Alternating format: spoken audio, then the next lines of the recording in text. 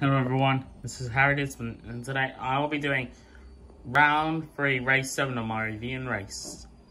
As you saw in my previous video, Cruising Lightning McQueen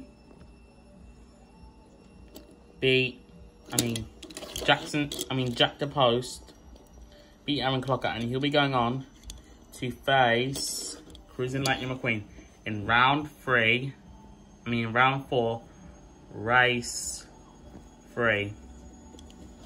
Also, Aaron Clocker got onto the final straight while Jack the Post was going to cross the line. So,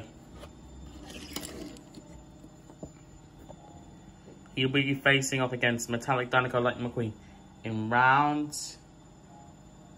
3. In round 3, race 16. And here are today's competitors. Also, there won't be any more losers now. Here's Fishtail, and Fishtail.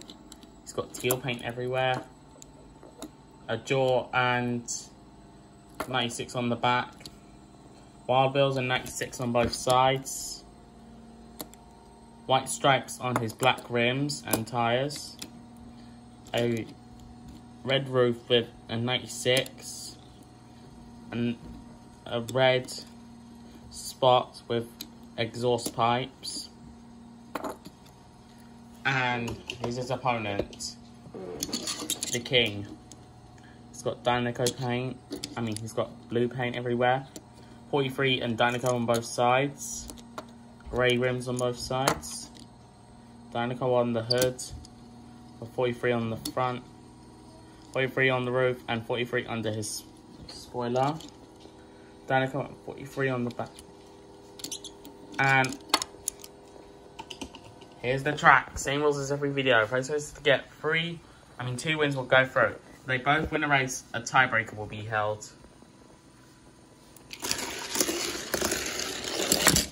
The King wins. If he wins the next race, he'll be going on to face the winner of tomorrow's race in round 4, race 4. If Fishtail wins, a tiebreaker will be held. If Fishtail wins, so we'll be going into a race of sudden death.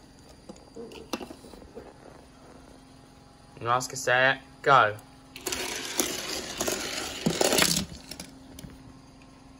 Look close, but the King wins.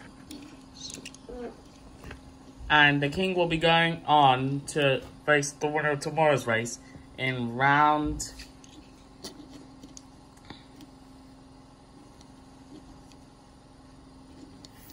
4, race 4. And I'll see you tomorrow for the next video, and it will be in between Brickyard Lee and HJ Hollis. I'll see you tomorrow for that video. Bye, make sure to like and subscribe.